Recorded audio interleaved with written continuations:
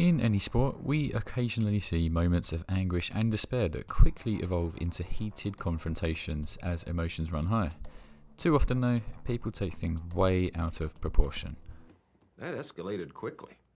It jumped up a notch. It did, didn't it? For any of you not already in the know, let me give you a 60-second breakdown of everything that happened and stands today concerning the Luca Corberi controversy.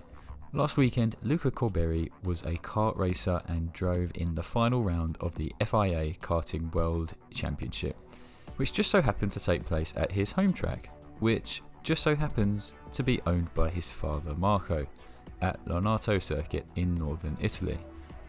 In lap 9 of the race, a collision between Corberi and fellow kart driver Paolo Ippolito led to them crashing, and Corberi came off the track into the barriers with a DNF, losing any chance of winning the race. Now at this point we can all relate to the anger and upset that follows when a good race of ours is ruined with no opportunity for a comeback. Curse words can be heard flying around, the occasional kick or punch onto our own equipment, but no, this wasn't enough for Luca.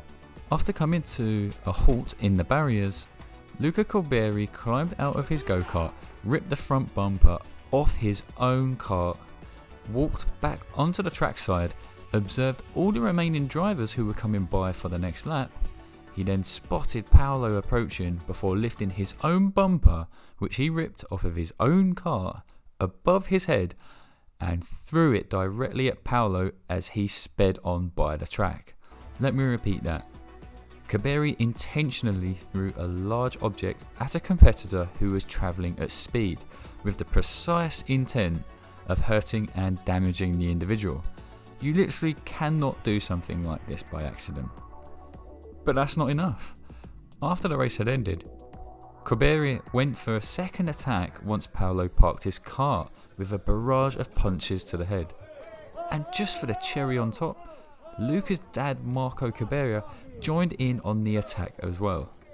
Now to me, this is easily one of the most disgraceful, shameful and practically unforgivable acts in motorsport and sport in general. Each instance is lifetime ban worthy in my opinion, and thousands of viewers online shared similar sentiments demanding justice to be served. Even high profile motorsport personalities chimed in with disdain to how Corberi behaved. Cut to a few days later, Luca Corberi has confessed his guilt publicly and announced that he shall never participate in karting again. For most people, this is a hollow victory. Why should this absolute sham of a driver be allowed to get the last say about his career? Why can't the regulating bodies serve him the ban first and strip his dad of any power in the kart racing area? Now, I feel your quench for swift justice, I feel it too. As if it could hit Corberi as hard as him hitting Paolo. But the truth is, it doesn't really matter now. If they are out of the scene for good, that is a step in the right direction. So what does this have to do with sim racing? Well, it was a motorsport incident after all, but this moment is the greatest example and analogy for a fundamental problem we as sim racers all share that gamers of other competitive genres don't. A value and problem that will simply never go away. This is the concept of etiquette. For any other competitive game, whether it's shooting, fighting, real-time strategy, etc., you aim to beat your opponent by any extent that the game allows. But if you get mad from someone beating you too badly or falling ill to their methods, there's no mechanic in them games for you to sucker punch the opponent for short-term gratification or to level the playing field to your own advantage.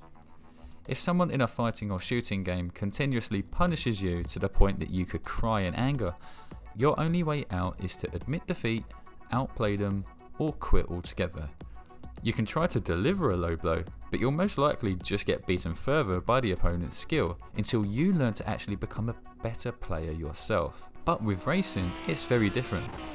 The moment you get upset, you have the opportunity to take your anger, spite, or jealousy, or a cocktail of all three, out immediately by just crashing someone else, or a whole grid, which literally happened to me on stream this week at the paradise of racecraft, Monza Turn 1. Instead of breathing slowly to get a hold of emotions, many sim racers tend to seek a twisted sense of instant gratification by committing revenge with an unholy dive bomb or a ruthless shunt to damage someone else's car and ultimately their race, all in the divine effort of sending a message, even if it requires someone to cut every chicane in existence to accomplish that goal. This is because every racer is both responsible as a potential victim or abuser on the track. Each circuit is not far from being an open world environment, in the sense that everyone enters the race having to hold a sliver of hope that everyone else can maintain a sense of etiquette and sportsmanship from the start grid to the checkered flag, for better and for worse. But there are no invisible walls or magic forces stopping you from doing something you know you shouldn't. Or even worse for some players, they never blink an eyelid about their actions because everyone else is the enemy and the game is unfair and I'm too good for this to happen to me. No matter the excuse, no matter the racing game, if you do this, you conduct poor racing etiquette with a poor mindset and you are ultimately a part of the never-ending problem.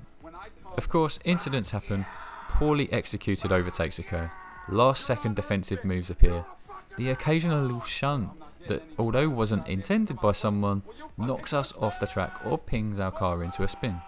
But that doesn't change the fact of how we respond to these situations, and the fact that how we respond reflects on the community just as importantly as what happens to us in the first place.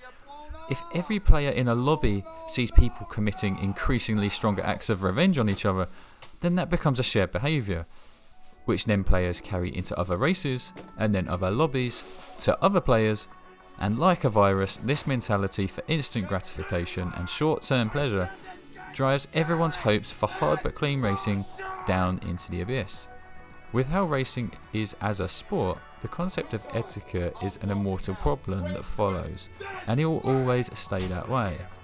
But I hope that sim racing communities, regardless of which racing title you play on, can choose to help shift the larger general attitude of etiquette, inclusivity, clean racecraft and non-elitist snobbery, so our great, big and quirky tribe of racing fanatics can grow bigger and better for years to come, on and off the track. What do you think of the Luca Corberi scandal? Have you even taken revenge on someone in a race for the greater good? I've certainly been guilty of trying to take rammers out and ended up looking like the rammer myself. Tell me what racecraft and etiquette means to you for the sim racing world in the comments below. As always, give a big thumbs up to support this video and subscribe to the channel if you want more racing videos. Thanks for watching and see you soon.